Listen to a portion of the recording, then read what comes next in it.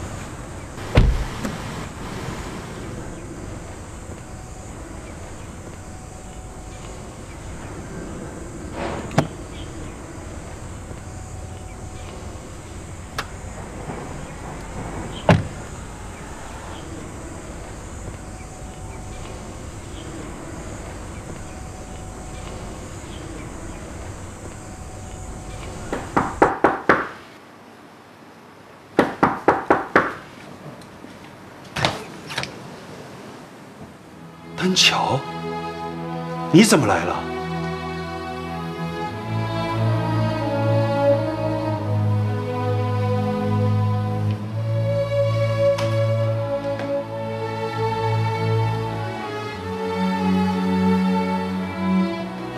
坐吧。喝咖啡还是喝茶呀？我听说你特别喜欢喝咖啡。我什么都不想喝。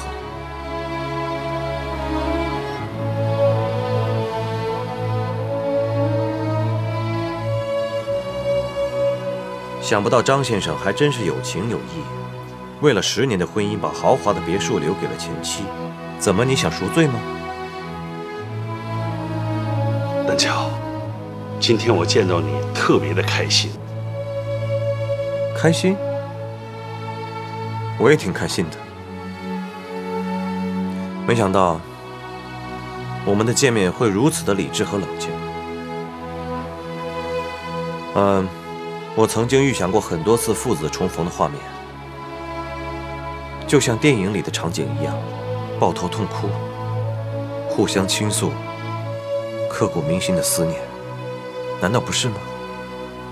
丹乔，生活不是影视剧，是吗？可我怎么觉得我们的生活比影视剧更加富有戏剧性呢？曾经我的客户张先生，居然是抛弃我26年的父亲。这个城市有上百家旅行社，为什么偏偏找到麦位？不要跟我说这是巧合。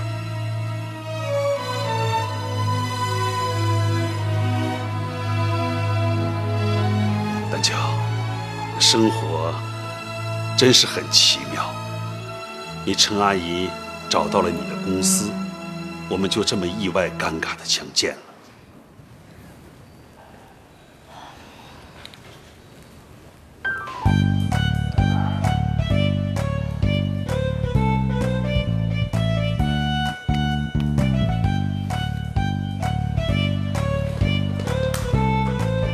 出来了，小的，小的，快点，快点，好多人在外面等着呢。好的，来了。哎呦，有点脱妆了，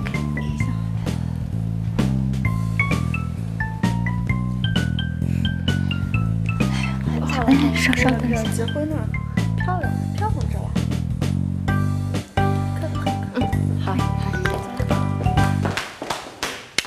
小德，你赶紧过来坐会儿，歇会儿吧。快坐，快坐。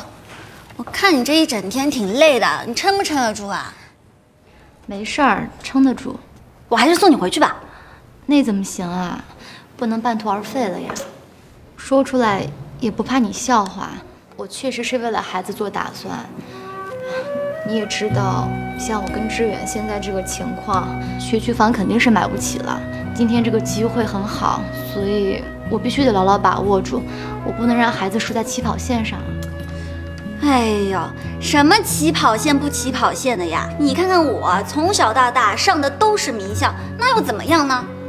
你再看小贤吧，他妈妈那么能干，从小到大上的也都是好学校，他妈还给他弄进那个重点中学，可是每次考试都是全校倒数第一。他妈怕他学习压力大，直接送到国外去念书。可是呢，比他低2届的都毕业了，他连预科都没过，这不还不是乖乖的回国嫁人？是因为你们家境太好了，不知道珍惜罢了。小德，其实我特别羡慕你，觉得你活得特别有目标，可以为自己的家庭倾尽全力的付出。你真是个好女人，好妻子，以后也一定会是个好妈妈的。怪不得小雨那么珍惜你。其实我也没有你说的这么好了，只不过内心平和的话，看东西也都是平和的，所以就不在乎那么多了。哎呀，你看你这汗流的，我还是送你回去吧。哎呦，那怎么行啊？既然已经答应别人了，就要坚持到最后呀。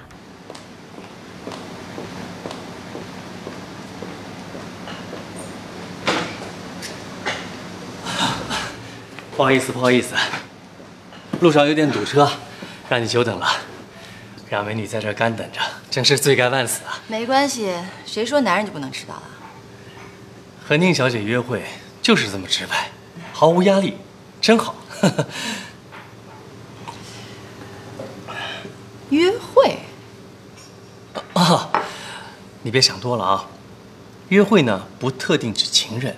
朋友、同事之间的相见也可以称之为约会。杨医生啊，看来你今天一定是没什么病人，所以把好口才全都用到我身上了。那也说不过你宁小姐呀。好了，你想想今天想吃点什么？还真的让你请客呀？行，怎么说你马上就要成为蓝条国际的媳妇儿了。那我就不客气了，点最贵的。没问题。其实，这4年来，我一直都在关注你的消息。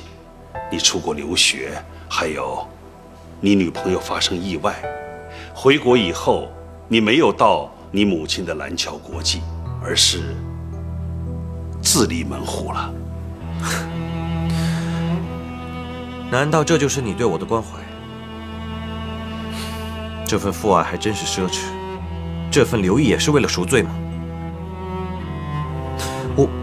我不知道现在该称呼你张先生还是赵先生，是不是你坏事做多了，需要隐姓埋名啊？丹乔，有些事情呢，以后我需要慢慢的跟你解释。慢慢解释？26年的时间还不够慢吗？如果我不来找你，你还要等到什么时候？丹乔，对不起。你说什么？对不起？对于你曾经的10年婚姻，你说不要就可以不要了？一句对不起就能弥补26年的罪过吗？你知不知道这20多年我是怎么过来的？父亲在我心里永远是个问号。我从来没有享受过父爱，周围的人都笑我是一个野孩子。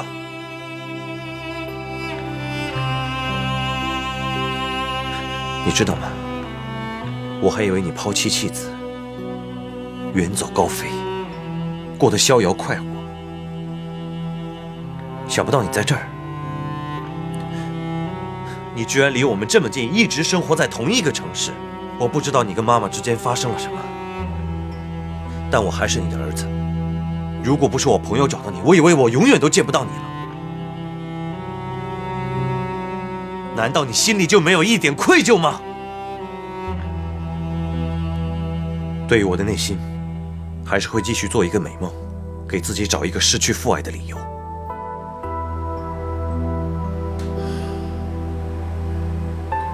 你说完了吗？也许发泄一下，你心里能好受一点。不过丹乔，你已经长大了，以后无论发生任何事情，你都应该有所担当。今天的菜色怎么样？不错啊。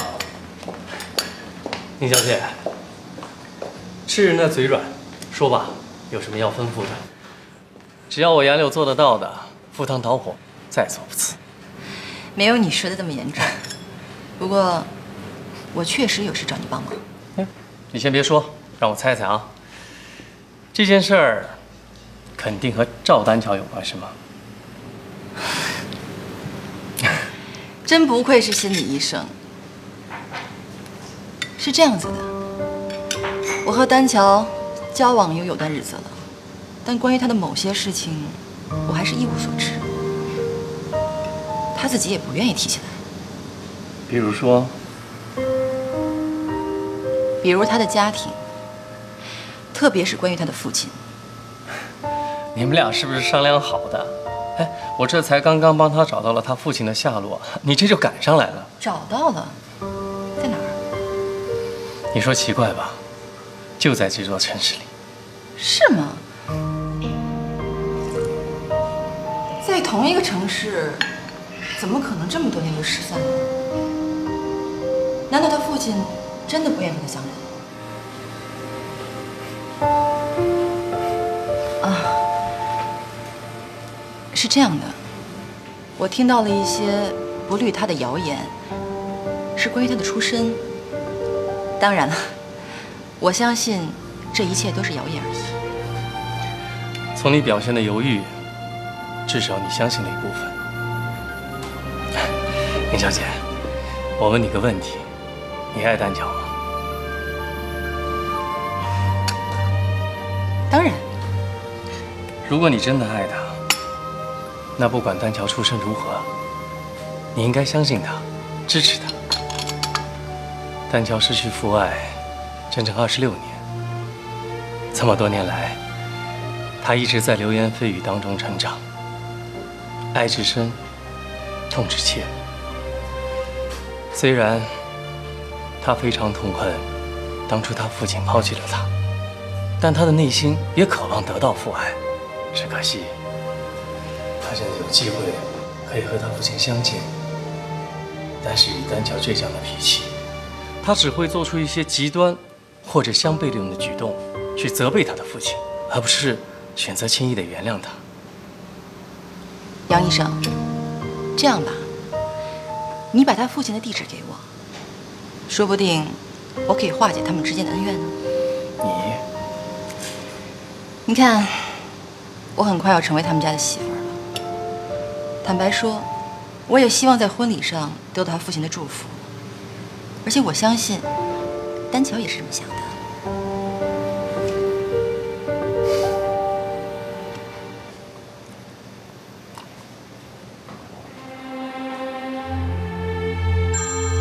对不起。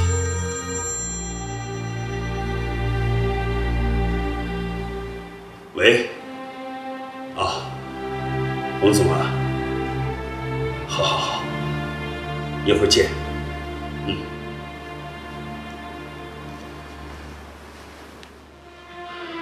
丹乔，我和一个客户有相约，有些事我们改日见面再聊。不管怎么说，我们父子一场。可以说那4年是我最幸福的4年。是谁打破了这个美梦？回去问你母亲就知道了。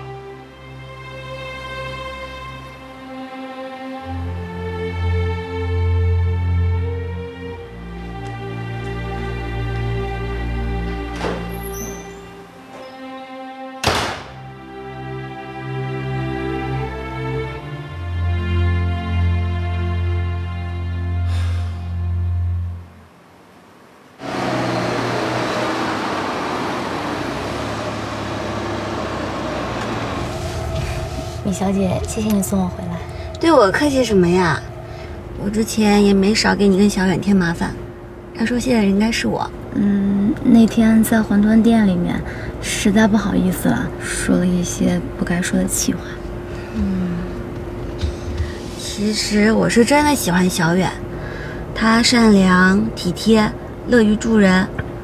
不瞒你说，我对他也表达过自己的爱意。可是啊，他心里满满的都是你，根本装不下别人。现在看到你们两个那么幸福，我也就死心啦。小德，对不起啊。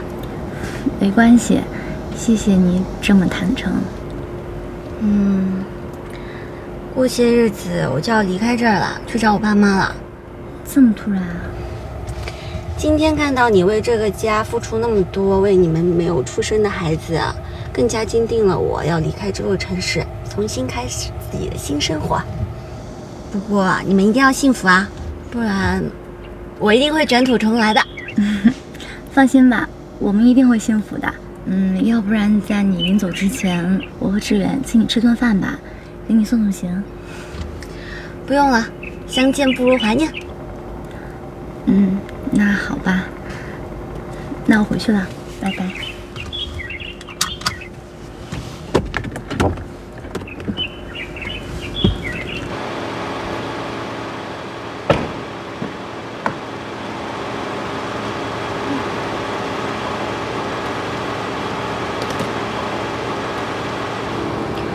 再见。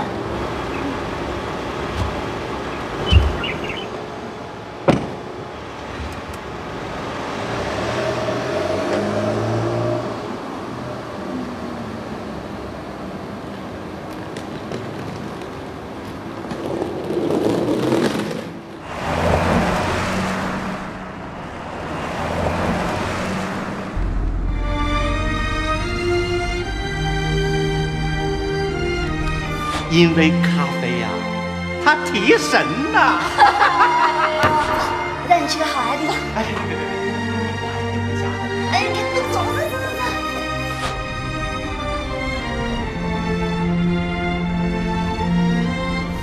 你说的是人话吗？你一个大男人，这么欺负一女孩？小远，醒醒的！来人！来人！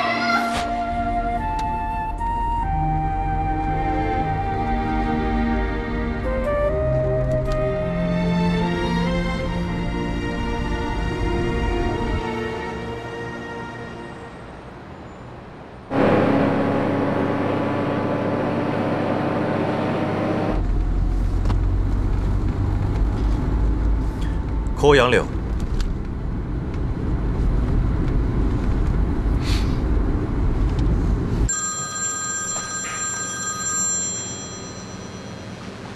喂，半小时内，老地方见。好的，好的。不好意思，宁小姐，我要回趟诊所了，有个病人等我呢。哦，没关系，你先去忙。谢谢你给我的地址，我改天就去拜访。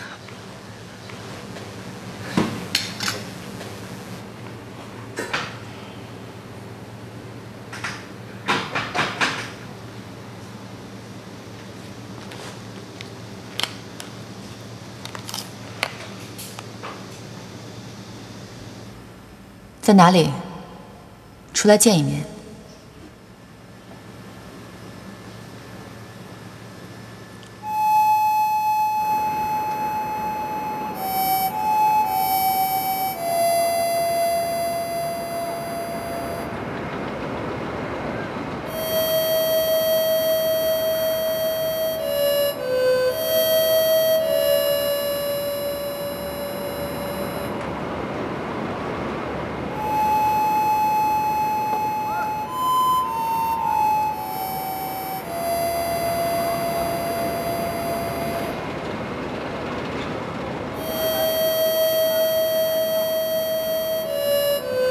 哎，我的赵大少爷，你怎么了？行了行了，哎，哥们儿，我也是有生活的人，能不能给我自己留点空间啊？我没让你出诊，我是叫你来喝酒的。得了吧，每次约我吃饭，不是吃到一半跑路，就是这后半夜把我找来听你这醉鬼诉苦，你也算是很高傲的人了。你怎么现在弄不弄就这么婆婆妈妈的，总是借酒消愁？哎，能不能整出点其他什么花样来啊？哎，来吧。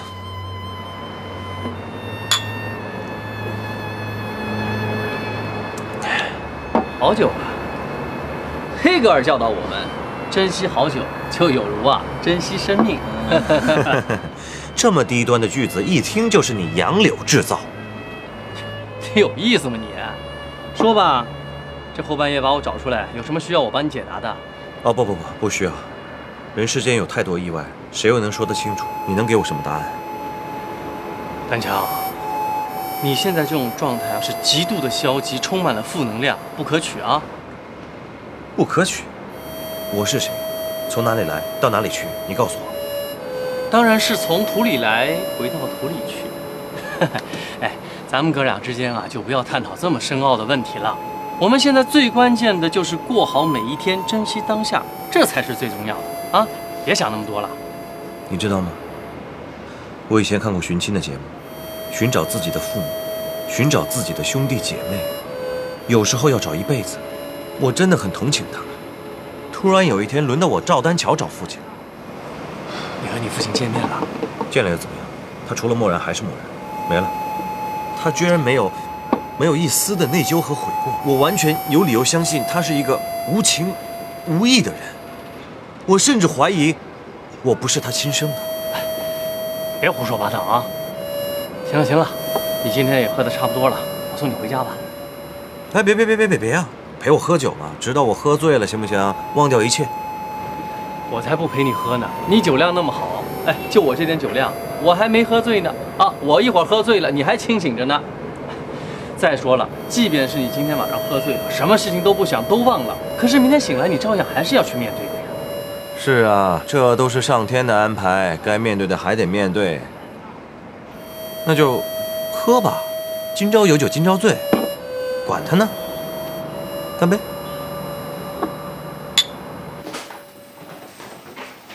夜宵来喽！回来了。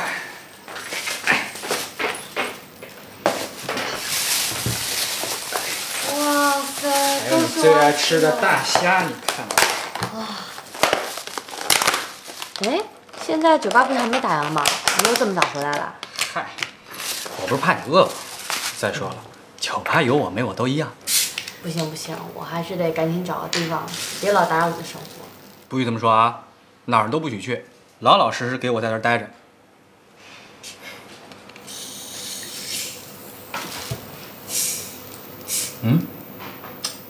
中秋节快到了，有什么想法？我希望旅行社给我一个团，让我走得远远的。要不然你跟我一块儿去我爸妈那儿过中秋怎么样？到时候再说吧。来，谢谢你东西。我给你拿筷子啊。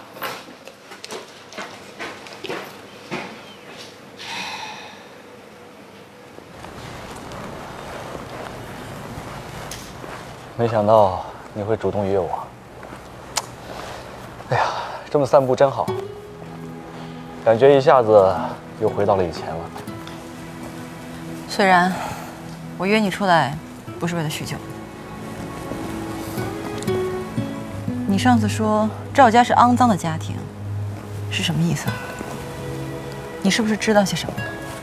希儿，我知道，你跟赵丹乔在一起，无非就是想报复我，对吧？但是现在我跟王露露已经离婚了，咱们可以重新开始。虽然，你什么时候才能够不那么自信？你给我造成的伤害，不是这么容易就消失掉的。好吧，我告诉你，赵家和冯继尧家族有着说不清理还乱的纠葛。从冯继尧透露的意思来看，赵丹乔他是个私生子。胡扯！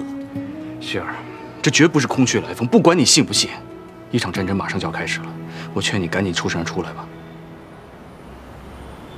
我会把这件事情调查清楚的。你怎么查？你从何查起？我从他父亲那里查起，我知道他父亲的住址。怎么可能，仙儿？这么多年了，这么多人在找他都没有找着，他肯定已经不在国内了。他一直在这个城市，只不过他改了名字，叫张志伟，所以丹乔才一直没有找到他。时间不早了，我走了。我送你吧。不用。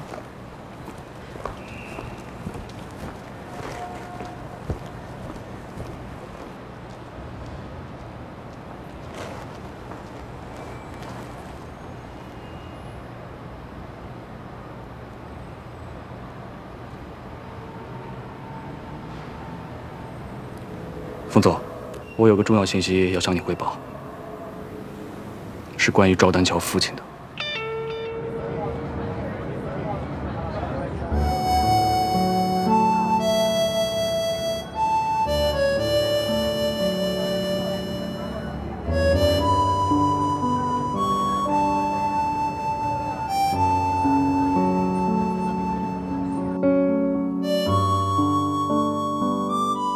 树洞先生，如果时光可以倒流，宁愿我们没有见过，还能保持以往心灵的依靠。如今我什么都失去了，最重要的是，永远失去了你。我又该去哪里寻找快乐的世界呢？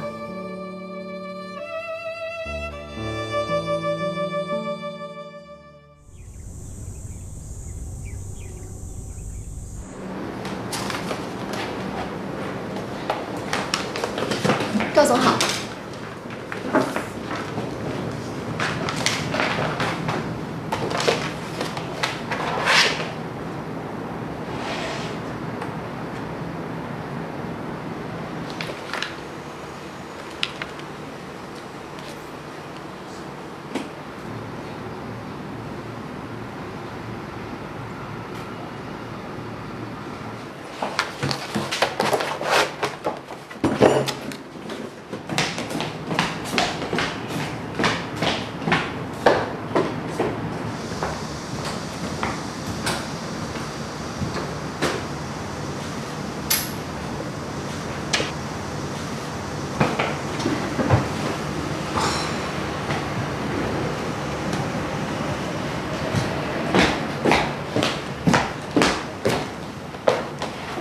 赵总，这几天都没联系到您，真的很为您担心。Lucy， 给我一杯咖啡。哎。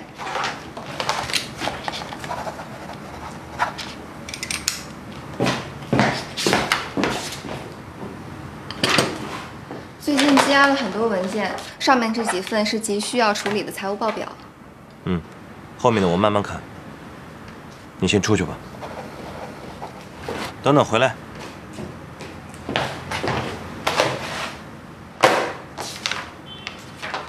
看世界旅行社的合同还没有签吧？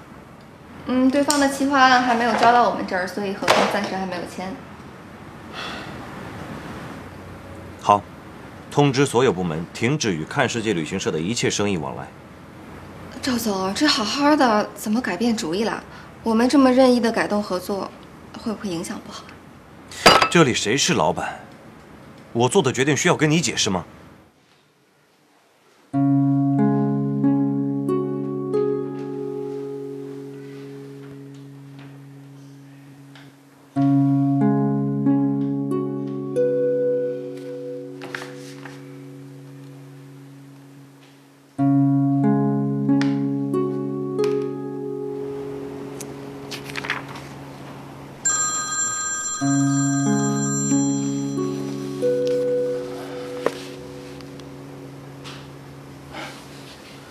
杨医生，是我宁馨。是这样的，昨天晚上的事情，我很担心丹乔，但是又不方便问他，所以情况不太好。他父亲对他的态度很冷漠，丹乔受到的伤害不小。是吗？情关难断家务事，解铃还须系铃人。我们现在能做的也只是安抚和劝慰丹乔。谢谢你，杨医生。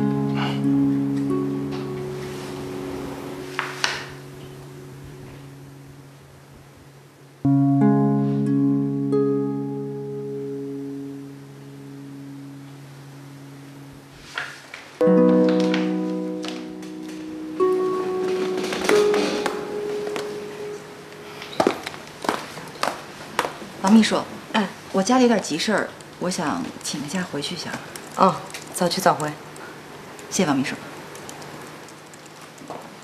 这个。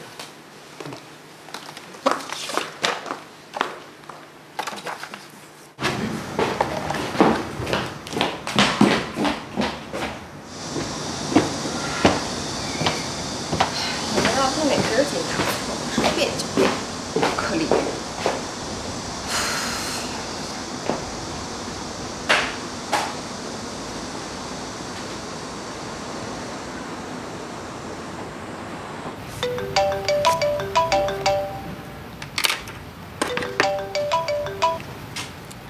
喂，小夏，你怎么着也赵扒皮啦？我怎么了？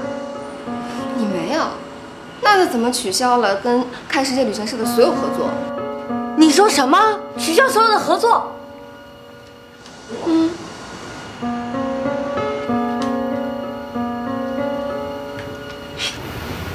应该挺正常的，也没成风啊。怎么说跟你们公司取消合作了呀？哎呀，我怎么知道呀？我又没惹到他。难道说男人引来大姨妈，更年期心理变态？这个赵扒皮，看我怎么收拾他！哼！好，我等着。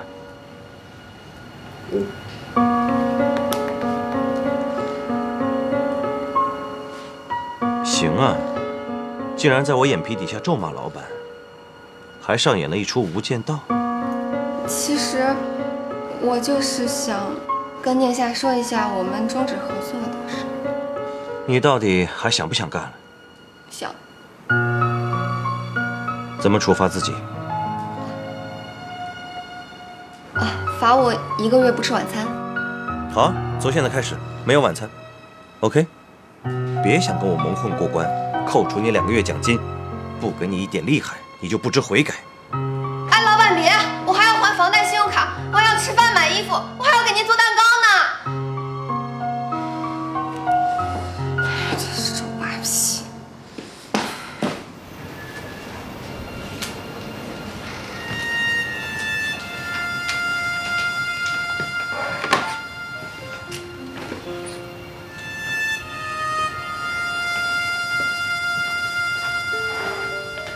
哎，你在这发什么愣啊？还不快写！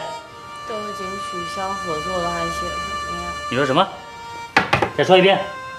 哦，我是说，如果不经过深思熟虑的话，这写了也是白写呀。有道理，加油！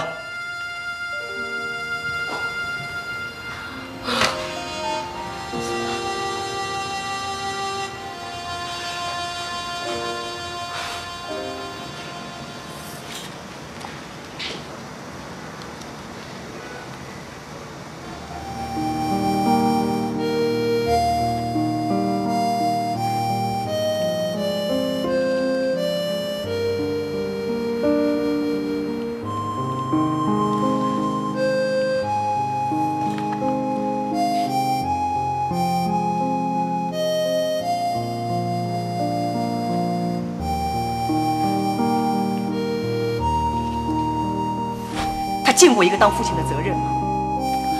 他认过你，他找过你吗？谁是你父亲？你没有像他这样的父亲。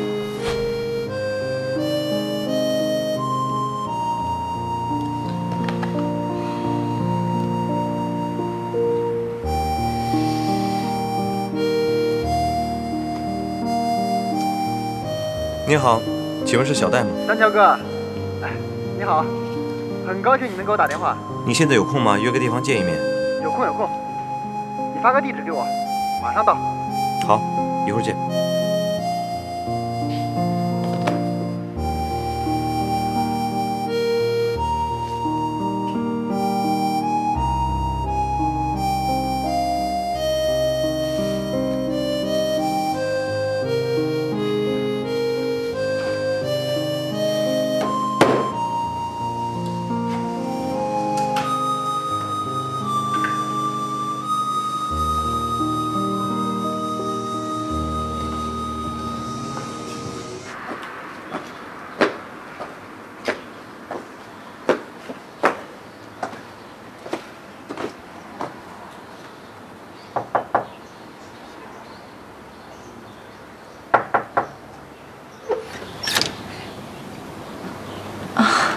伯父，你找谁呀？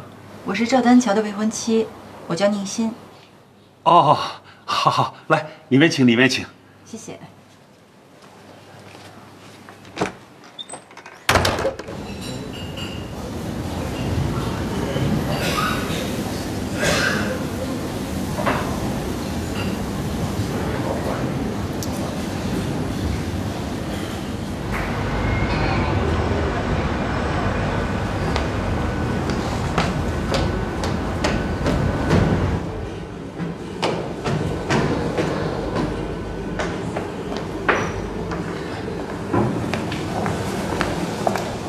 丹桥哥，见到你真高兴。来，请坐。你想喝什么？一杯美式咖啡。好，一杯美式咖啡。丹桥哥，你找我有什么事吗？张妈最近怎么样？我挺想她的，想见见她。我妈妈挺好的，我给她报了个旅游团，最近在云南大理旅游呢。我很惭愧，张妈在我们家辛勤操持了20多年，到头来以这种方式离开，我真的很过意不去。我替我妈妈向张妈妈和你道歉。你不知道吗？知道什么？我感激刘姨还来不及呢，何谈的抱歉呢？我妈无情无义的把张妈赶走，你竟然还要感激她？你有没有搞错啊？你还是不是你妈的儿子啊？你好，打扰一下，这是你的美式蛋。谢谢。等等，先别喝咖啡了，说怎么回事？丹桥哥，你误会刘姨了，刘姨是全天下顶顶的好人。我误会她了。你有话一次性说完，别给我绕弯子。是这样的，刘姨心疼我妈60岁了，到了该退休的年龄，我儿子也小，也希望奶奶能照顾她，于是和我商量，接她回去安享晚年。你也知道，她跟刘姨的感情是很深厚的，她肯定不愿意离开你家，也放心不下刘姨，迫不得已只有用这种方式。虽然伤了我妈的心，但是目的是达到了。刘姨给了我妈一大笔钱，作为养老金，也要求我每年都带她去旅行一次，在她身体健康的情况下，能够多出去玩玩。这一次她去大理旅行的时候，甭提有多开心了。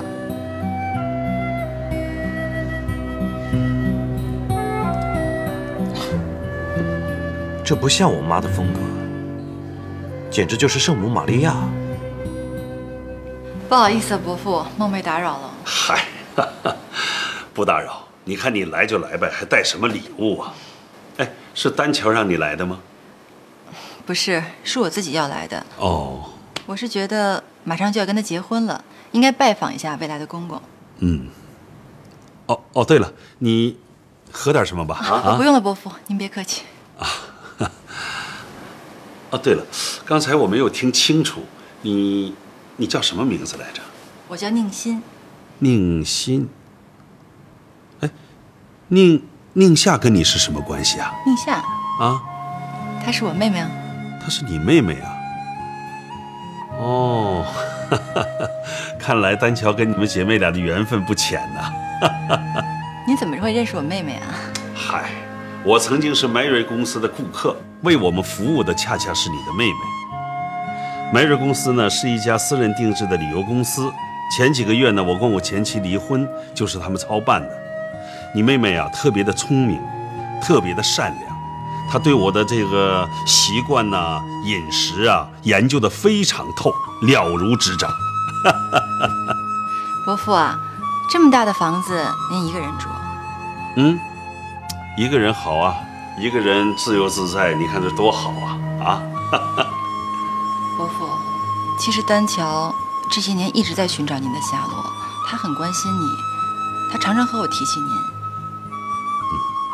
丹桥呢，是一个倔强的孩子，只能说我们父子缘薄，一切顺其自然吧。